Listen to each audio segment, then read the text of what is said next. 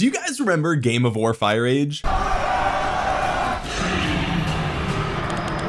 Game of War. Yeah, that game. Whatever happened to that game? Well, besides the FBI getting involved, it's actually a pretty simple story. You see, Game of War Fire Age used to be one of the biggest mobile games in the entire world back in 2014, yet for some reason it just disappeared. It just fell.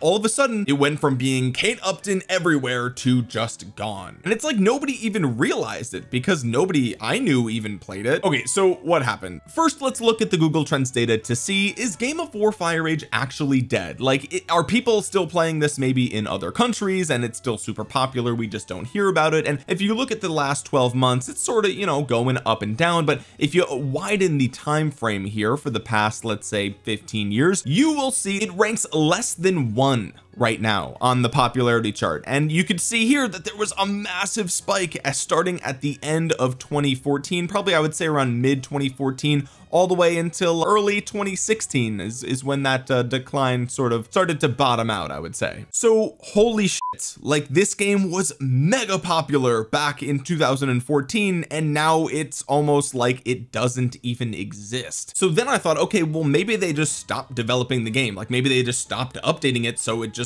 died over time. But then I went to the Google Play Store and it turns out this game was just updated again on June 9th 2022. They're still releasing updates for this game. I gotta give them credit, at least they're updating this completely dead game. But in order to understand what actually happened for the game to crash so hard, we have to sort of set the stage a little bit and figure out, where did this game even come from? It feels like you're all of a sudden you're watching the Super Bowl and Kate Upton shows up dressed like Athena and you're like, oh, what is this? It's a mobile game. So Game of War Fire Age was and is still developed by a company called Machine Zone Inc., which is located in, I believe, Palo Alto, California, which I find interesting because a lot of these city builder games are usually developed in other countries at this point. But regardless, the game was released in 2012 in some select countries, and I believe it was released here in 2013, and it was basically the first pay to win city builder mobile game that you and I are familiar with. At this point there's like 1,000 duplicates of Game of War Fire Age, and that's part of the reason that the game is no longer popular. But back then it was pretty much a novelty to have a real-time strategy medieval war game that was in your pocket that you never shut off. There was always the risk of going to war, whether you were there for it or not, even if it did have like Super Nintendo graphics. I mean, you got to remember the end of 2012 was when the iPhone 5 came out, but even that phone was capable of better graphics than this. But the premise of the game was simple. You build up your city, you join a powerful alliance, and you wage war and try to conquer the server. Now, you did have some timed events that came around once in a while, but the gameplay was pretty simple, to say the least. I mean, some reviewers of the game complained that it wasn't even really a game. It was more so just a time sink or a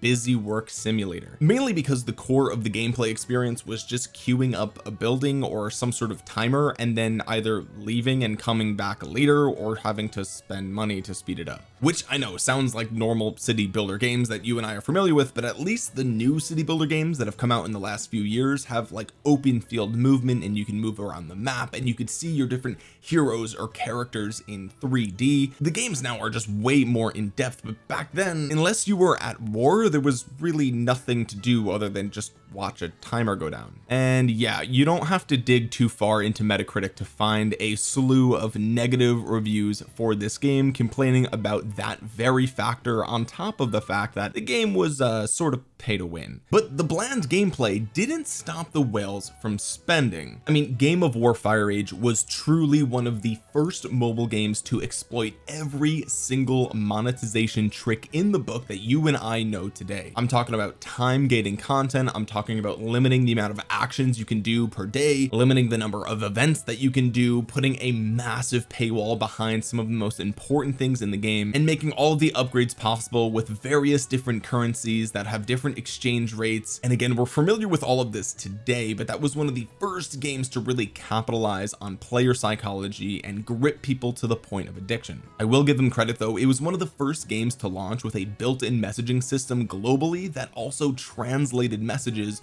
within your alliance chat or world chat, and that truly made the game feel like it was a global experience. And even if the translation feature wasn't great, it was still really good for its time. So with enough whales that were hooked and addicted to the game, they started to generate a massive amount of revenue, and this allowed Machine Zone to pump out advertisements like no other mobile game could have at that time, besides maybe Clash of Clans, I would say. In 2014, Machine Zone's advertising budget was $40 million, and that was the year that you saw Mariah Carey in the Super Bowl advertisements. And then in 2015, they replaced Kate Upton with Mariah Carey, who also reportedly had a 7-figure deal from Machine Zone. And that's on top of the fact that they were capitalizing on the boom of YouTube marketing. I mean, just look at some of these advertisements: 168 million views, 157 million views, 66 million views, 34 million. These are not organic views. These are marketing views. These are paid views. These are advertisements that Machine Zone pushed in front of tons of videos here on YouTube, and clearly it was successful. Now, they obviously had a mega successful marketing campaign, but the problem was that it didn't really take the average player that long to figure out what the game was really all about. The upgrades and the progress just sort of felt soulless, on top of the fact that the graphics were horrible and the gameplay was boring. Unless you paid thousands of dollars, you couldn't get anywhere near the whales in the game, which caused some people to spend a ridiculous amount. This is an article that says California man spent $1 million playing Game of War. A 45-year-old California man pleaded guilty in federal court Thursday to ripping off $4.8 million from his employer. Notably, the man admitted to spending $1 million of that on Game of War. Kevin Lee admitted in Sacramento federal court that from May 2008 to March 2015,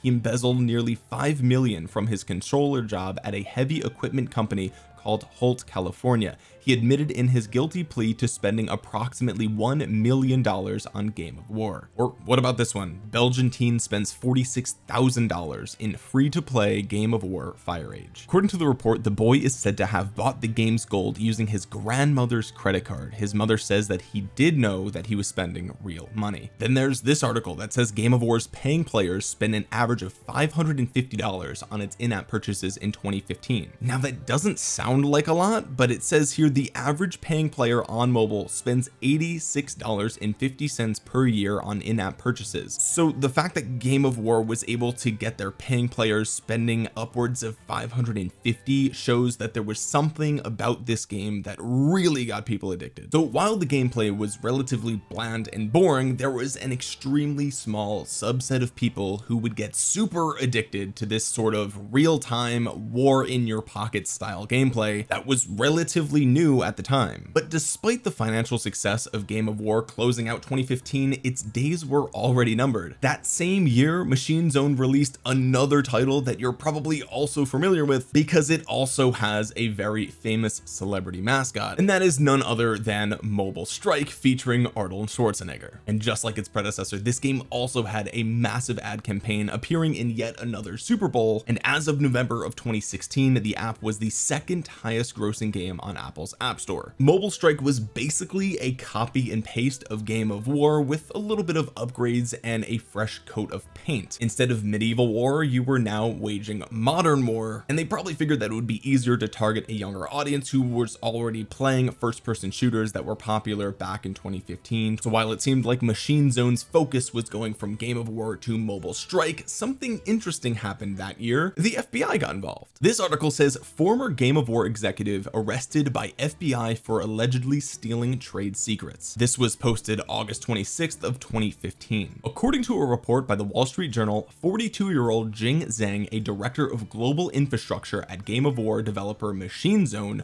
was arrested last week after allegedly threatening to distribute data he had downloaded from proprietary Game of War servers. The data Zhang had obtained tracked how users interacted with the game, including information on how users spend money on the game's in-app purchases, which could provide valuable insight and a huge competitive advantage over other online game providers and competitors. Machine Zone had filed a complaint against Zhang earlier this year for attempting to use the stolen data as a bargaining chip while trying to negotiate a better severance package from the studio. Zhang, a naturalized American citizen, was arrested by the FBI last week as he allegedly attempted to board a flight to Beijing. Whatever their trade secrets were, it was basically drugs for those that found these games addicting. And if there's one thing you don't do, it's mess with a drug dealer's money. Following that fun little debacle, Machine Zone moved into 2016 with a rebranding to MZ and had a funding round that valued the company at $5 billion. That was also the year that Machine Zone partnered with Square Enix to bring Final Fantasy 15, a mobile MMO experience, to the franchise that everybody already knew and loved. And then the new Empire update came out later in 2017. And yes, this was basically just another reskin of Game of War Fire Age, except with Final Fantasy elements, like literally the same thing. Now, with all the success of Game of War and also Mobile Strike, which was the #2 highest grossing App Store game, you might say, well, if it ain't broke, don't fix it. But guys, it is in 2014 at this point. I mean, in 2017 we started seeing games like Fortnite come out on mobile, which were just way better than the bland Super Nintendo graphics that we were used to from Game of War in 2013. It was clear that this copy and paste method just wasn't going to hold the test of time. Moving into 2018, the CEO of MZ was actually voted off by the board of directors, and this led to a ton of layoffs at the company as they tried to refocus on gaming and stray away from marketing. Because if you guys haven't figured out by now, they mainly were a marketing company. There was very little gaming going on here. It was just tapping timers and swiping your credit card. So they laid off 125 employees, including media buyers, by basically getting rid of their Cognate team, which was part of their in-house media buying and marketing department, which is actually crazy because Cognate claimed to manage tens of millions of marketing dollars per month, and according to its website, use its position as the largest mobile media buyer on the planet to drive efficiencies across the board for all advertisers. Now that they were focusing more on gaming, they released a brand new game in 2018 called World War Rising, and it's not like they would just take all the games they've already made and slap a World War II coat of paint on it, right? Okay, that's exactly what they did. It's literally a copy and paste. It's the same game. Okay, it's the same game at this point. Now we're talking about World War II. Pretty much nothing's changed. Then we find ourselves in 2020 when AppLovin decided to purchase Machine Zone for a grand total of $500 million. Yes, you heard me correctly, approximately $500 million for a company that boasts over 310 million game downloads, has made some of the most popular and profitable mobile games on the entire planet, and that also just had a valuation in 2016 of $5 billion.